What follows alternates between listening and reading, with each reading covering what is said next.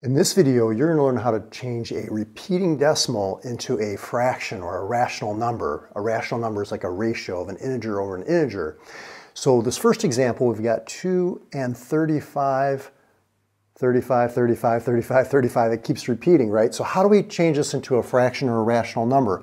Well, this part here was already like a whole number, 2. So let's just focus on the repeating part, the 0.35, 35, 35. So what you can do, because there's two decimal places here being repeated, we're going to take this number and we're going to say n is equal to 0.35, 35, 35. But what I'm going to do is I'm going to multiply both sides of this equation by 100. When I multiply by 100, that moves this decimal two places to the right.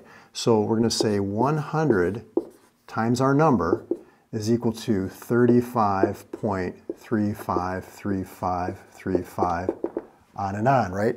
So then what we're going to do is we're going to subtract so that this repeating part here is canceling out, okay, all the way down. And so you can see we're just left with 100 minus 1n is 99n, and that equals 35.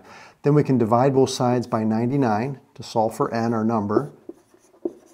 And let's see, now we have n equals 35 over 99. Now you could try to reduce this down, but it doesn't look like there's anything that goes into 35 and 99 evenly.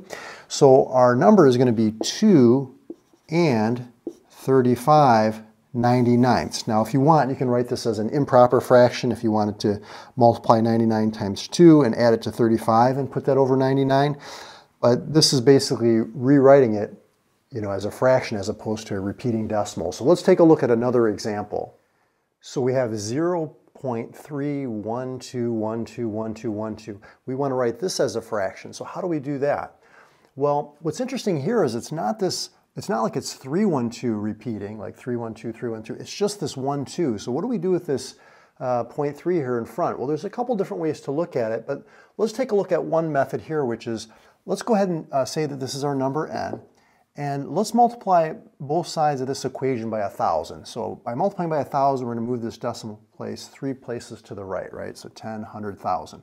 So that's going to give us 1,000 times our number n is equal to 312.121212, and it keeps going, right? Now, remember, when we subtract, we want to remove or eliminate that repeating portion of our decimal. So what I'm going to do here is I'm going to multiply both sides of this equation here now by 10. So if I do that, that gives us 10 times n is equal to 3.121212. And so now look what's happening. See how that repeating portion, when we subtract, is going to cancel out? Okay, which is what we want. So this is going to give us now 990 times our number n is equal to 309. And we don't have that repeating portion any longer. But to solve for our number n, we're going to divide by 990 to get n by itself, right?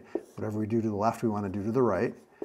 And we can reduce this down a little bit. It looks like 3 goes into both the numerator and denominator. So this would come out to 103 divided by 330. Now the nice thing about this is you can check your work. Remember, the fraction bar is like a division sign, so you could put in your calculator 103 divided by 330, and you'll get back this 0.312121212 like that, and you can check your work. Or you can divide it by hand as well, but either way you can check and you got it. So if you want to see some more examples, I did another video like this previously talking about converting repeating decimals to rational numbers. Follow me over to that video right there and we'll get some more practice. I'll see you over at that video.